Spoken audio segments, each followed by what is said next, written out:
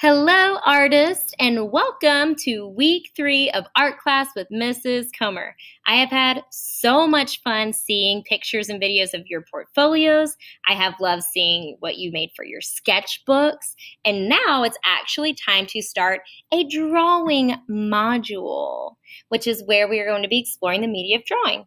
As an artist, it's really important to try to explore different kinds of art. There's drawing, there's painting, sculpture, collage, fiber art, clay. There's so many different ways to make art, and drawing is just one of them. But it's a very important part of art because it sometimes can be the basis for any kind of art, sketching out ideas that you have and that kind of thing. So what we're going to be doing today is having an exploration day for drawing. So drawing day 1, exploration, we're going to be exploring drawing materials, making ideas about those art supplies that we explore. So today we will explore different drawing materials safely and form ideas about what we use. We're going to pick out things that we like and things that maybe we did not like to draw with. And then at the end of class, we're going to reflect on our art with a partner. Now, first things first, I'm going to show you pictures of different kinds of drawing materials that you can use. If you are at home, I know that you might not have access to everything you're about to see on my list. And guess what? That is okay. Whatever you have access to is what you're going to be exploring today. Then we're going to do a turn and talk or a stop and think if you don't have anyone near you about right now what is your all-time favorite thing to draw with. And then we're going to do some exploring, and then we're going to clean up. Cleanup is a very, very important part of art. And then we're going to end with show what you know. So let's start by looking at pictures of things to create art with through drawing. So you could use pencils, like a regular drawing pencil. Regular writing pencils is something you can draw with. Colored pencils. If you have access to graphite or ebony pencils, those are really fun ways to draw too. They make really cool shadows and value and that kind of thing, which is a fun way to make art. You could be drawing with markers today, metallic markers, shiny markers, regular markers, any kind of marker. You could also be drawing with pens, like regular writing pens. A gel pen is a drawing material. Crayons, oil pastels. You could use chalk. You could use sidewalk chalk. Now, if you don't have anything on this list except a pencil and a pen at home, that's okay. Maybe you could go outside and find a stick and dip it in mud and draw with the stick. There are a million different ways that you could be drawing today. It does not just have to be the pictures that you see on this list. So what we're going to do to start out with is I'm going to show you 4 artists. Some of them you may have never heard of. Some of them are alive today making drawings. And some of them are from hundreds of years ago. But it's important to learn about both kinds of artists. So this artist, her name is Adana Kare. She's from here in the United States, from California. She's still alive today. And when you look at her art, what do you see? Yes, I see animals, and I see very realistic looking animals. So realistic that they almost look like a black and white picture, but I know that it's not a picture because I would never really see an octopus on a castle on a polar bear in real life. But she drew that. It's amazing. And I'm actually linking a time-lapse video on this page that you could watch of her drawing in real life, which is really cool. This artist's name is Hector Gonzalez, and he is well known for drawing hyper-realistic eyes. And I included a picture right here where you can see kind of his process of how he draws eyes. I thought you would like to see that. This artist's name is C.J. Hendry. I know you're thinking, Mrs. Comer, this is a drawing lesson, not a painting lesson.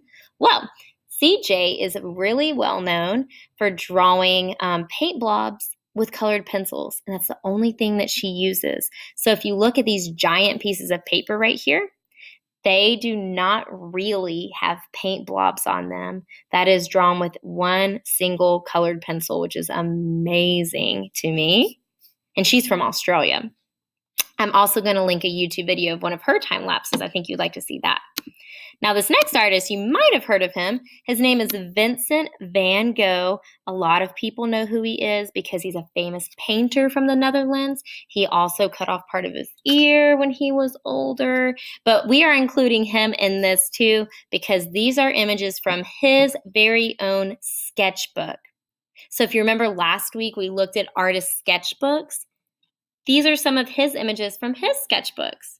And that connects really well to what we are about to do because we're going to be drawing in our sketchbooks today with drawing materials as well. So let's do a turn and talk / stop and think. If you are here at school, we are about to stop what we're doing. We're going to turn to people at our tables and talk to them about our all-time favorite art supplies to draw with right now. If you don't have anyone near you at home that you could talk with, you could do a stop and think where you just think to yourself about what are some things you love to draw with. Like if you had anything in front of you to draw with, what would you choose? So let's talk about that now. What are your favorite materials to draw with and why?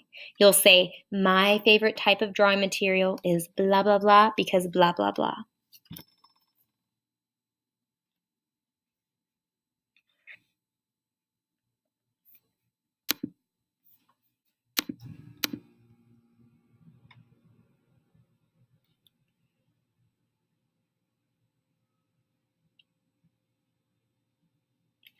Good job, guys. I'm so proud of how we're doing so far. So here's today's challenge. Say challenge accepted.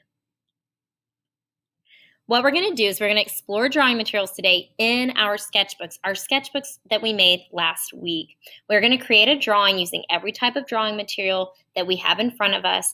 And the trick is you have to fit all of it on the same piece of paper. We are not filling up every single page with marks today. I want you to keep every exploration mark that you make today on one side of one paper because we need to save the rest of this paper for other art projects. And part of the challenge is being able to explore and combine some techniques that we might be playing around with and discovering all on the same paper. So be mindful about what you draw because you only have that one piece of paper in your sketchbook to use today. Start with the least messy items. For instance, I might start with a regular pencil, and then when I'm done playing with the pencil, I might play around with a pen, and then at the very end of my project, if I have something messy like oil pastels, I might use those. It's always good to start with the least messy stuff and end with the super messy stuff. And then after we experiment, we're going to reflect on how we did. So what I'm going to do now, I'm actually going to show you what I will be doing in my sketchbook to play around with my exploration day. All right, so here is my sketchbook that I made for Miss Daya's virtual class. I have my name really big on it. I have not decorated the outside of my sketchbook yet, but that is okay. So what I'm gonna do is open up my sketchbook to my first blank page. Now remember, it's important to start with things that are not messy, like pencils and pens. So what I might do is just start by using a pencil. I can draw some lines on my paper. I could use my pencil to add some value that's light to dark, where I'm just shading it in. I could take my hand, I could try to smear it and blend it and make a shadow that way. This is just me exploring, which is the point of our exploration day. Just playing around and making our own discoveries, making ideas about the stuff we're using. I could use felt tip pen. I could overlap some of my marks. I love how bold felt tip pen is. It's one of my favorite things to write with, actually. I could then move on to something that's not really that messy.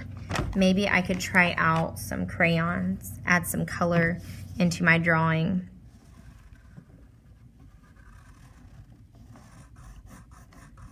This is just me playing around. I don't really have anything in mind. I'm really just doodling. If I had a picture that I wanted to draw that's really specific, I'm the artist, it's my choice. I could, of course, draw out a different idea. This is really just me playing around. making ideas about my art supplies. I don't want to tell you what my ideas are because I want you to be forming your own ideas as you're drawing. But I could let you know what my favorites and least favorites are later on a different day. With pencils, I can make some more light to dark value. Now let's fast forward a little bit. Maybe I want to use a little bit of charcoal or soft pastels, some oil pastels. It's really my choice. This is just a day for me to play around. I'm probably going to spend about 20 or 25 minutes just doodling. But the point of today really is to make as many different ideas about these art materials as I can, which means I need to try a lot of different things. Like I want to try to find new ways to use my art supplies. Maybe now that I have this on my finger is my drawing material. I don't know. It's all very unique, all very fun. I hope that you guys have a really good time just playing around. And remember to keep everything on one page.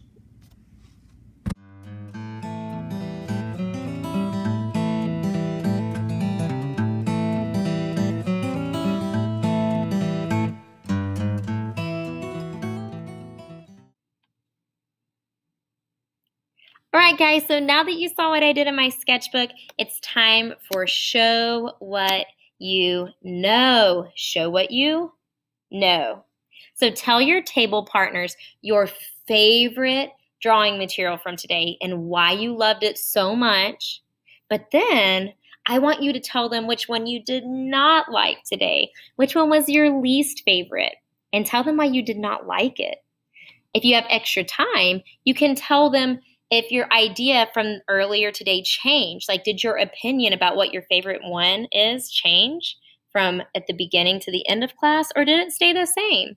If you have extra time, you could tell your partner a glow, something you did really, really well today in your sketchbook. Tell them something you did well, and then tell them something that you could have done better. Or if you had extra time, what would you continue to do to make it better?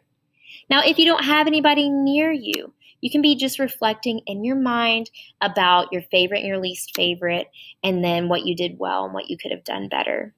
Now, guys, I have had so much fun doing art with you today. It is really important to explore materials before you really make big art about them. So next week, now that we have explored, we're actually going to have an idea generation day, which is where we generate some ideas around a theme, and then we make a real life drawing. I am very, very excited for what we're about to do. I hope you have a great day and a great time making art. If you have extra time past the reflection and past our art making today, you are more than welcome to get on our extras page on our home button for the art canvas page. You can play around on our extras button.